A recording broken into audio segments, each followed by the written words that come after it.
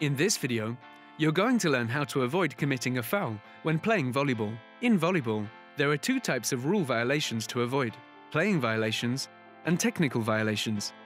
Firstly, the playing violations. Hitting the ball into or under the net.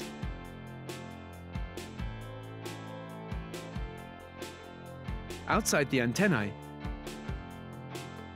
and beyond the boundaries of the opponent's court are all playing violations.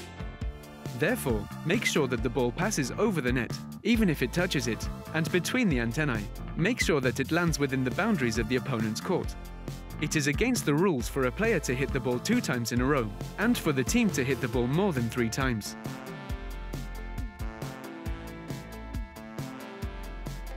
Therefore, make sure you never hit the ball more than once, and be careful to count the number of times the ball has been hit by your team.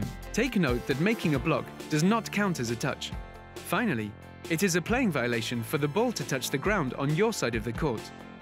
Organize yourselves as a team in order to defend, take control of the ball, and return it with a spike. Secondly, technical rule violations.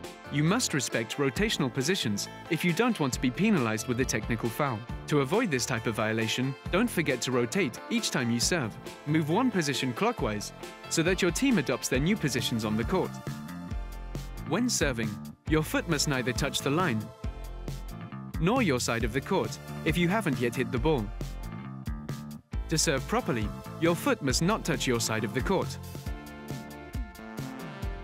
When attacking or defending, you must not touch the net, and your foot must never fully touch the opponent's side of the court.